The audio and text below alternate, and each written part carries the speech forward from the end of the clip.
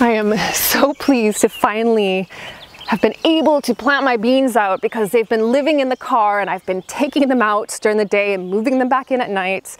And it's just been way too windy to plant them out. And if I would have, the wind would have absolutely shredded them and it would have been pointless. So they're out now, they're on their new structure. What do you think of it? I think it looks pretty neat. And I thought it's a good time that we could talk about this transition and mindset that we have right now at this time of the year. So it's less about taking care of seedlings at home, which we will continue to do, but we're adding some more tasks. So we need to plant seedlings out in the garden. We need to support them in the right way. So supporting them so that they can climb, and also supporting them so they don't blow down in the wind, and also protecting them from predators, because we know that there's going to be rabbits and birds and slugs and all kinds of things that are going to be after our crops. I'm Tanya from Lovely Greens. Let's go have a look at some of my setup.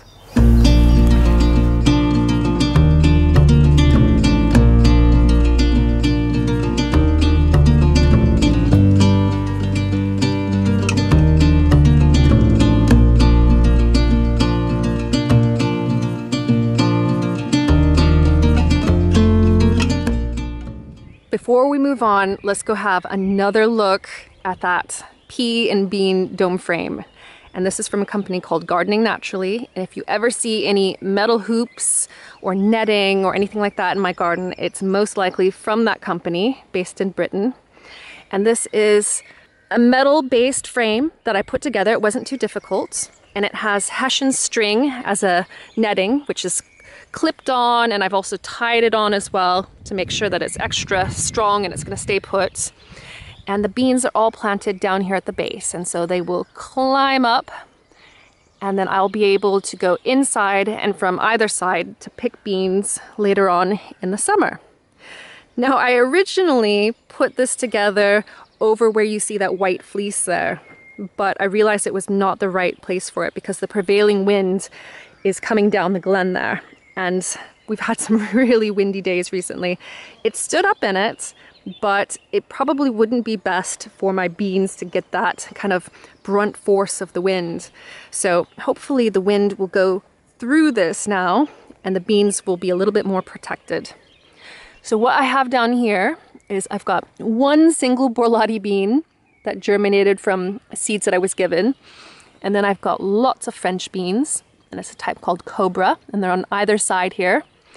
And then I have 4 runner beans, and there's a few different varieties in here. So there's, I think, Scarlet Emperor, and there's Pole Star. And then down here at the end, those are Achoka.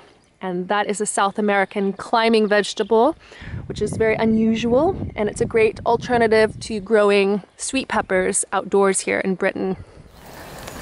I have a lot of fruit and berry bushes here on the allotments, and as you know, one of my favorite is strawberries. And I have a couple of things here to protect the developing berries, and I see loads of red berries in there, by the way. We'll get to those in a sec. First of all, straw. So I've got straw down here on the ground underneath the plant, and that's protecting the berries from the ground. So what's wrong with the ground?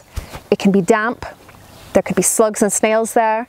So the straw will lift the berries up and protect them from all of those different kind of worries on the ground. And I presume that the straw in strawberries is from the straw because it is traditional to use that. This is a little bit more modern and slick, I think. It's the same kind of aluminium metal that you saw with the pea and bean dome frame. Very easy to put together, very lightweight, and it fit perfectly over my bed. Custom made, so that's also from Gardening Naturally, and you can pick various sizes.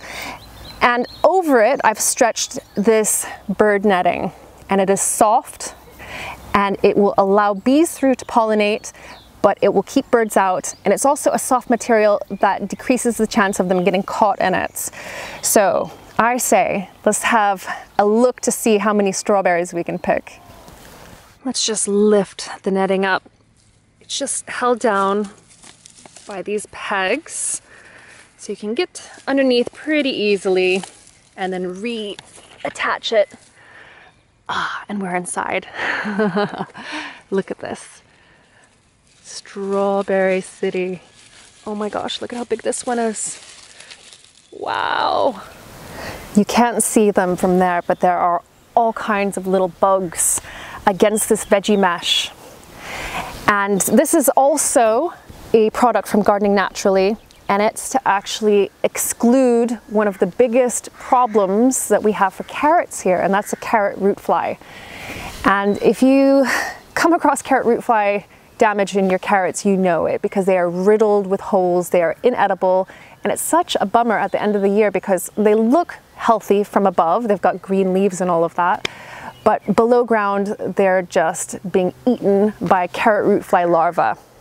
Now the trick to keeping the fly off is first of all to weed at the end of the day, so as the carrot root fly are kind of calming down and going to sleep for the day, or avoiding thinning at all, and then also using veggie mesh to exclude them.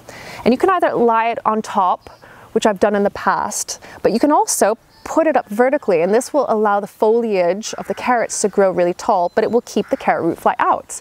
And the trick is that the carrot root fly only flies about 18 inches from the ground. And so with this being so much taller, it'll keep it out. It's actually a really simple setup, and it's made out of these aluminium poles, which you just ram into the ground, and then you wrap the veggie mesh around and then hold them together with these clips, and you can adjust it. And I've gone ahead and I've put some rocks along the bottom just to make sure they're not going to come through. And look at all the insects. Can you see those? They're not getting through.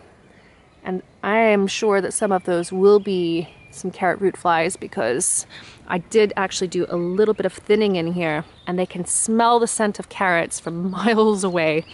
And that's why you avoid thinning too much. Now in here I've got several rows of carrots, and I'm growing some purple carrots this year, some traditional orange ones, and also the ruby prints, which are gorgeous carrots. Now I love the aluminium hoops and all of the high quality setup that I have with the strawberries and the carrots and everything, but I also make my own structures as well. And they're a little bit higgledy-piggledy, but they do work. The important thing is to have good quality netting over it. And this is butterfly netting, and it's also from Gardening Naturally, and it's much smaller than the bird netting, so insects like butterflies can't get through. And that's important because the cabbage white butterfly would love to get inside here, lay its eggs on all of my cabbages and Brussels sprouts and kaleets, and allow their little larvae to munch them all to nothing. But that's not going to happen because I have this netting up here. And if you look closely around the base of each one of these plants, I've put a little bit of landscaping fabric. And those are just DIY collars to keep the cabbage root fly from laying their eggs at the base of the plants as well.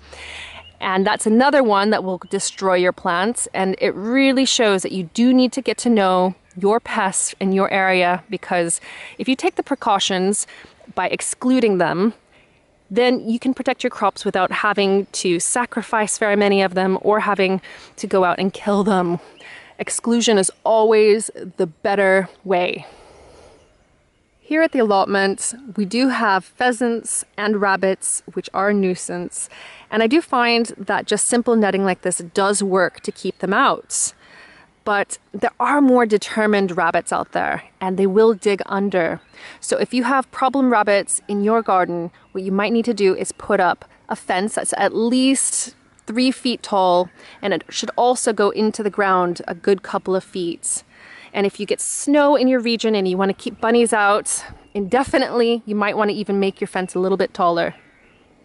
Last year I grew my potatoes under that same butterfly netting, and that was not to exclude butterflies but to exclude pheasants. And strangely enough, they are a problem early on in the year here, especially if you're doing no-dig potatoes. They're just so easy to dig up, especially for pheasants. So this year I took a chance by not netting my potatoes, but then again, I didn't grow them no-dig this year. They're just in a traditional bed here, and I've actually been earthing them up, and they need another earthing up very soon. Look at all the foliage. Oh my goodness, we are going to have so many potatoes this year. It's going to be amazing. And I can see that some of them are starting to form flowers. And these are the first earlies. And as soon as those flower, that means it'll be time to dig those guys up. You can really see how the wind bashed in this comfrey. The bees are all over it, and it's not a big deal. I'll cut it down, I'll make it into fertilizer and mulch, and it will regrow. But if that wind had come when my dahlias were much larger, it would have been a bigger problem. And so that's why I'm starting to use these willow panels. The idea is that they are a non-solid surface that will break the wind coming from this prevailing direction down the glen. And so the dahlias and the oca that are on the other side and the squash, they'll get a little bit of protection from the wind, and also some of the herbs I have planted here too will appreciate a little bit of extra shade. I can see that most of the blueberry bushes along here still have flowers on them, but this little guy is just covered in berries.